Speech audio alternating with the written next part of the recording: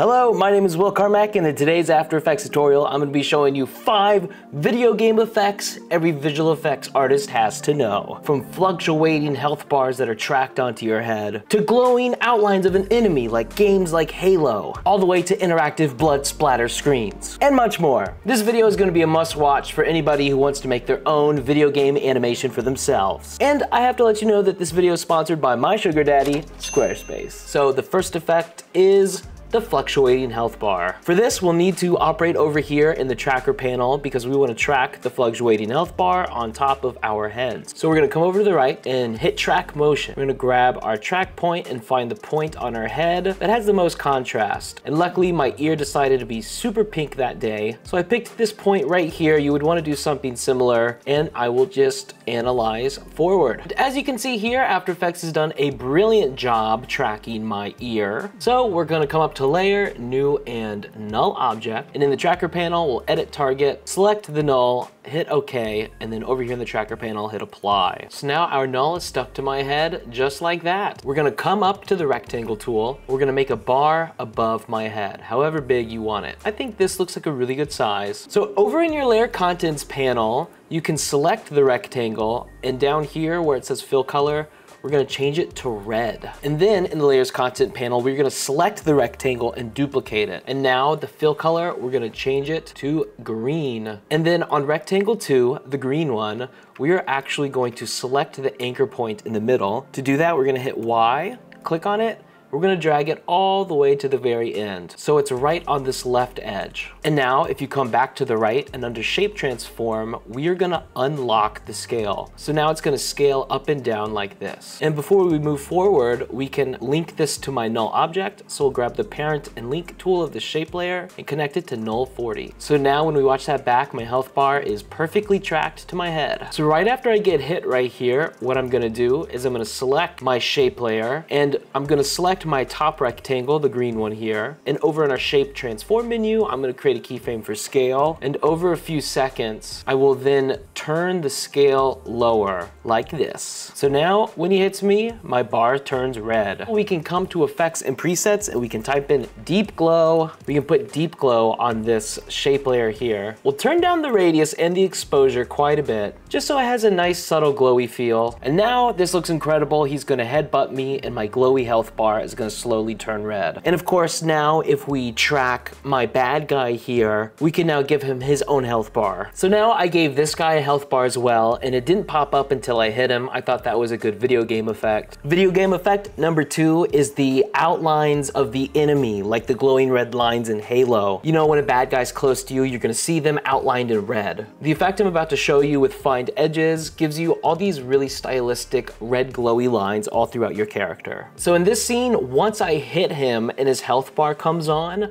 I want the video game to now indicate that he's a bad guy. So to do this, we're gonna come up to our roto brush tool. We'll duplicate our original scene, and we're gonna mask out the character we wanna add these glowy lines to. So you can see here, I've got a great mask of my character right after I punched him. So for now, we'll isolate our character, and we're gonna go to our effects and presets, and we're gonna type in the effect Find Edges. And we'll double click that to put it onto our character. And in our effect controls, we're going to select invert to make it black and white. And this is super important. We're gonna right click on this, and we're gonna pre-compose it now. Make sure you move all attributes into the new composition, and we're just gonna name this Red Glow. So now if we unsolo it, you can see we kind of have like this black demon that's in our scene now. But the trick here is we're gonna take this layer and we're going to set it to add. And then in the effect controls panel, we're gonna type in tint. And we're gonna put that on our red glow layer. And we're gonna map the whites of this tint, watch this, to red. And if you look, you can really do any color you want, but this is perfect for red to get the bad guy video game look. And you can see that the lines kind of follow all the sharp and contrasty parts of his body. So you get this really stylistic line look. And so now to really make this effect pop is we'll grab our red glow layer, and in effects and presets, we'll type in deep glow or whatever glow plugin you have. I'll make sure the radius is really small, and then we'll crank the exposure down, keep it juicy and subtle. You can also experiment with changing it to screen, and then you'd be able to actually make the glow a little brighter while maintaining a little detail. So this is with it, without it.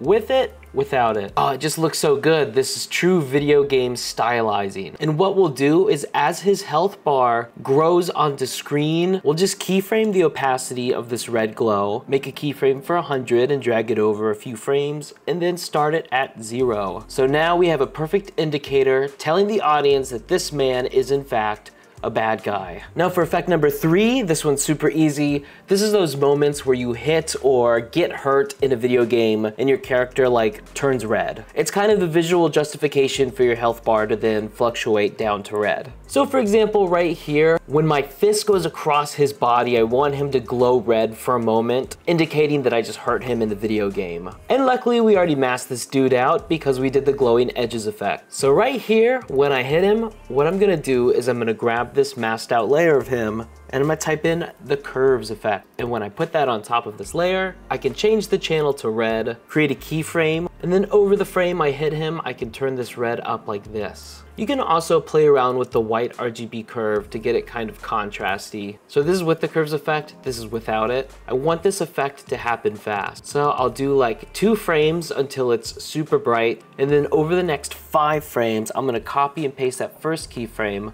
So over this few seconds, the red plops on and then goes off. So right here, when he goes in for the headbutt, I'll grab the curves effect and put that on my mask, create a keyframe for curves, switch it to the red channel, and for like 2 frames, we are gonna make the animation where I turn my body completely red like this. Again, you can play around with all the curves to make this stylized however you'd like. And then over a few more frames after that, you wanna just hit reset on the curves. When he gets me right here, bam, I flash red for that second. Now with all of these effects combined, we've got this great little action scene where I hit him. You know, he flashes red, he headbutts me.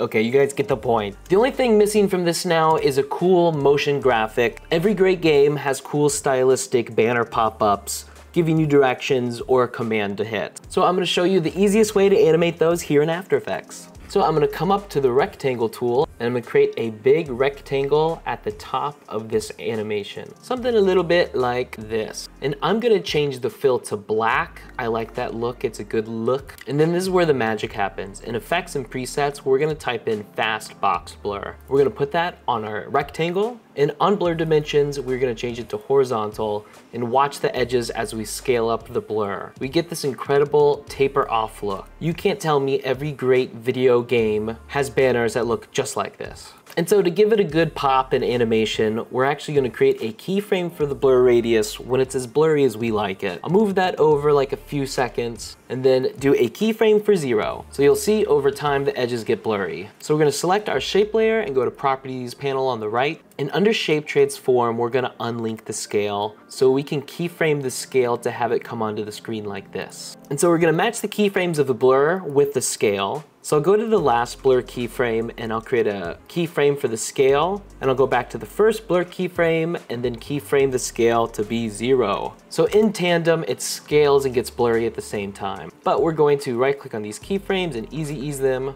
And in the graph editor, it looks nice when it starts slow and gets fast in the middle. So we're gonna create this beautiful S-curve. So now when I walk up to these guys, I get a little banner pop up. And to add some good button detail to this, we'll just go back up to our shape tool and grab the lips, and I'll change the fill to white. So put this in the middle of my banner, and then I'll grab the rectangle tool and I'm gonna make the rectangle button from a PlayStation controller. We're gonna change the fill to nothing and then the stroke black with like a stroke width of 4. 4 looks good. And then to make the button more buttony, we'll go to Effects and Presets and we'll type in Bevel Alpha. And if we put Bevel Alpha on our circle, you can see if we crank up the edge thickness, it just makes the button look a little more 3-dimensional. And then we'll grab our text tool and we'll type in some kind of command. Since I'm about to punch the guy in the face, I'm gonna type the word fight. Actually, I think attack looks cooler and this font is nice. So now we've designed a cool little banner. So we're gonna open up opacity on these new layers and I'll create a keyframe right now while they're at 100%. And as the banner is spreading out, I'll just keep it at 0. So you can see here it kind of like fades on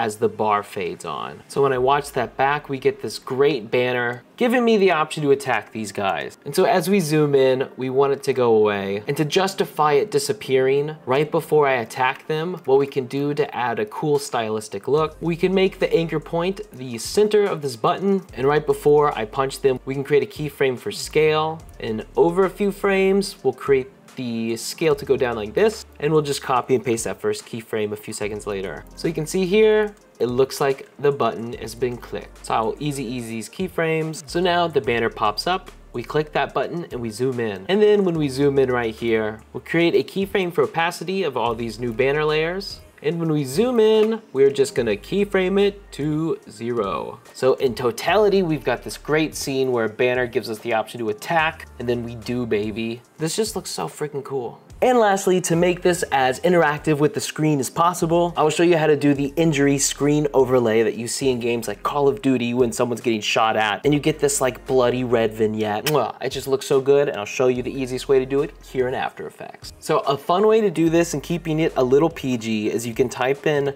red watercolor on Google. All of these look perfectly like blood. I like this one a lot, so I will save this image. I'll bring this into my composition, and I'll scale it to match the frame here. And I will grab the ellipse tool and I'll create this mask, which I'm then going to subtract to kind of get this little vignette. We're gonna open up the mask here in the layers panel and just crank that feather up. I switched it out for a better watercolor thing. I'll even put Gaussian blur on it so it's not as crisp. We want kind of the blood on there to be a little blurry. And a really nice touch with this, instead of having it on normal, we'll set the blending mode to overlay. If you look at the edges, we get kind of a cool red stylistic look. So what we're gonna do right here when he hits me, we'll create a keyframe for opacity and put it at 0. And as he hits me, we're just gonna keyframe it to go to 100%. So you can see when he hits me, the border is now all red and glowy, and I will actually fade this out really long. So I'll create a keyframe for opacity at 0 right here, and you can see I'm letting it fade out for a long time. Because in these video games, sometimes when you get hurt, your health stays low for a little bit and the screen stays red. And so now we have this kind of stylistic vignette. We're actually gonna create a new adjustment layer. We're gonna add the curves effect to that. And when you get damage right here, we'll create a keyframe for curves. And over a couple frames, we're just going to change it to the red channel and crank that red bar up. Actually, we'll keep the red more subtle because we don't want to take too much away from the cool vignette. So now when I get hit, the whole screen turns red and we have this cool kind of bloody border. And like the bloody border, over like a length of a few seconds, we're gonna hit reset on curves so the screen slowly goes back to its normal color. And so now you can see this hit is way more impactful. So those are 5 video game effects that you must know as a visual effects artist. You can see here I've created an entire video game with just 5 tricks. I hope everyone feels inspired to make their own video now. You can check out the final animation I did with this effect on my Instagram. It is so freaking good. And now it's time to thank my incredible sponsor,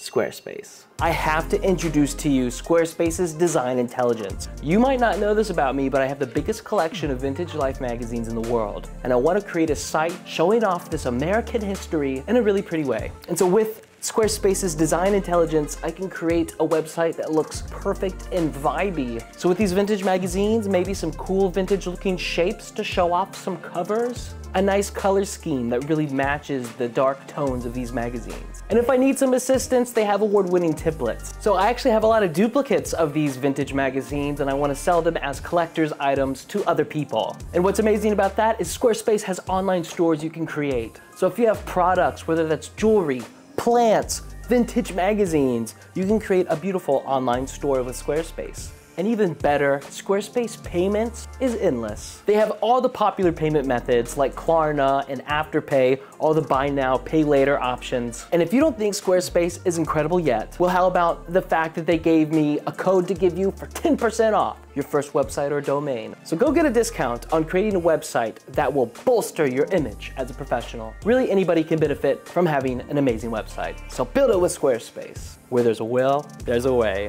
My name is Will, and have a nice day.